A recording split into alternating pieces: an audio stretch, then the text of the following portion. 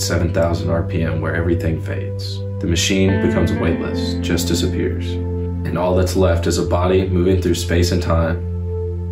7,000 RPM, that's where you meet it. You feel it coming, it creeps up on you close in your ear, asks you a question, the only question that matters. Who are you? Hey, what are you doing here?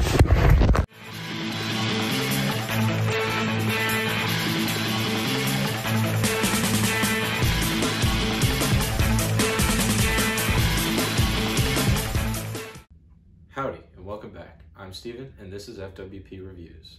Today I'm going to be talking about one of the greatest racing movies, or perhaps one of the greatest movies ever made. That movie is Ford vs. Ferrari. Without further ado, let's speed right into it. Speed, get it?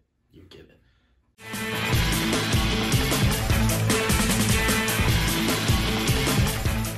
As is the usual with any of my FWP Essential videos, I'm going to start out with the themes of this movie. This movie has many themes that are related to creation and man versus the corporate machine. One instance of this is how we see the continual struggle against the Ford Motor Company while they are trying to create this Ford GT. We see in depth the creation of this car and the team's dedication to making it as fast as possible. Despite this, we see Ford's management continually trying to meddle in the project and thinking that if they're in charge, it'll turn out better. This movie serves as a not-so-subtle reminder about why that would definitely not be true. We see the value of this creation to the people who are part of its team. It shows what can be done when human engineering is pushed to the absolute limit. This doesn't focus solely on just the racing.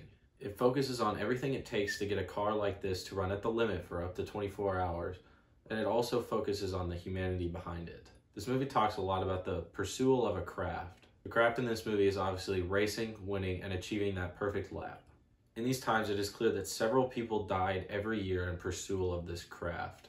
This dedication to the pursuit of speed went so far as to put your own life on the line, and this movie makes that very thematically valuable. This movie puts forth a lot of effective messages about pride and having pride in what you do. How can you take pride in something without giving it your all? What's the point of doing anything if you can't say that you take pride in it?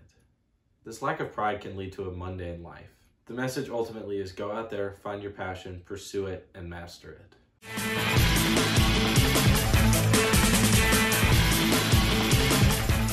Next up, I'll go over the filmmaking. A movie like this requires a mastery of many things. Cinematography is required to capture the speed. Sound mixing and editing are of the utmost importance for the movie's atmosphere. The sweeping shots as well as the up-close shots give us a mind-blowing view of the racing as it unfolds. You can just feel the speed of these cars as they streak past. There are almost two different styles in this movie. There's one that follows the racing. The other follows the creation, reflection, and lives of the teams. The cinematography reflects these two very well as sets the pace. The sound editing and mixing in this movie is absolutely insane.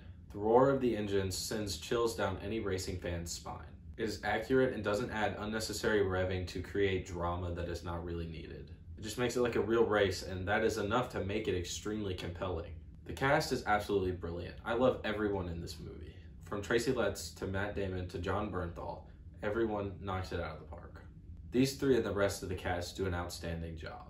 Despite this, there is a show stealer in this movie, and his name is Christian Bale. I think everybody can agree that Christian Bale is brilliant, but I think that this role is very special. He absolutely nails the temperament and knowledge of Ken Miles. He has so many incredibly effective moments in this movie, but one that sticks out to me is when he has his father-son moment on the runway after his first big crash of the movie. It's absolutely brutal and heart-wrenching.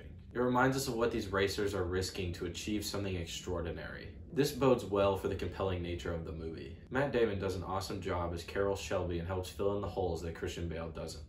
We see him fighting his personal demons while also fighting for somebody to get the spotlight who deserves it because he knows that he may never have that opportunity again.